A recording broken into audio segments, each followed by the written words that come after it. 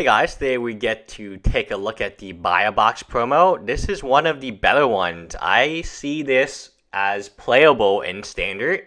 It is like a dragon, except not. It's actually maybe better. It depends on what you're bringing back. You could get Kogan's Command. You can get Exquisite Fire, Painful Truth. I mean, there's a lot of really good cards. So this is the Oath of the Gatewatch Buy a Box promo. So if you buy a box, you get one of these. I like it a lot. You can even bring back Hordling Outburst. So it comes in as a 4/4 with Menace.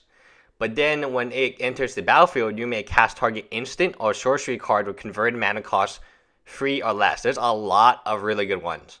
From your graveyard without paying its mana cost, if that card would be put in your graveyard this turn, exile it instead. Definitely one of the better buy box cards. What cards are you excited to play with this? For me, I think Exquisite Fire. The fact that you hit them for 4, and now you can hit them for 4 again. That is amazing, and that's 8 damage. And then this represents a 4/4 that is has some type of evasion as well. A very good card.